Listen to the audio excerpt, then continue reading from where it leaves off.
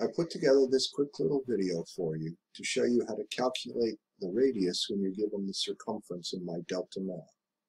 The circumference formula is c equals 2 pi r.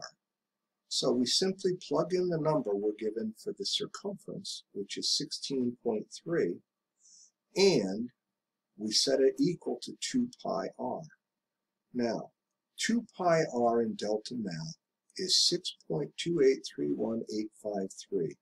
Don't worry about calculating it, just use the number. So 16.3 equals 2 pi times r.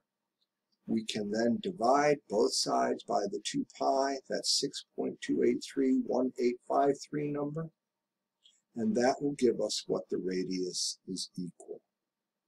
These two sides, they cancel out, leaving r. When we divide it on the other side, we get 2.5942256 for our radius. Now we take that number and plug it into the appropriate formula for the cone or the cylinder.